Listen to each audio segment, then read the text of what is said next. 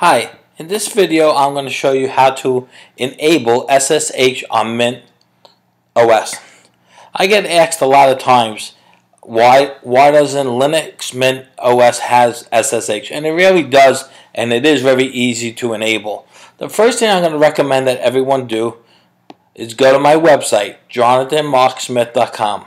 Again, it's JonathanMarkSmith.com, and from there you can follow along on my blog post on how to enable SSH on Mint.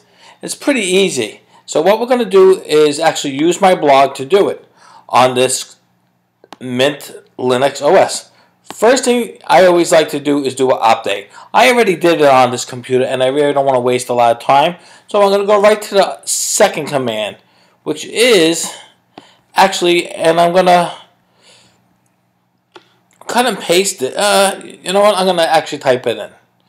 Okay, it's sudo apt-get, that's for the package manager, install, and it's open SSH server. And of course you got to put in your password.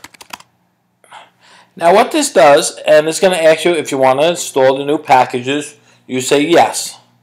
So right now it's downloading the new packages and then it's going to install it. It's pretty easy to get SSH working on Mint OS. So right now I'm already done. Let's just test it. And the best way to test it is to try the SSH right into the box. So I'm just going to do SSH 1.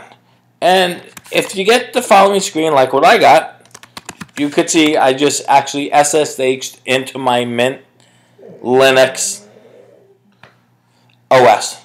If you have any questions, please feel free to find me at my website. Thank you.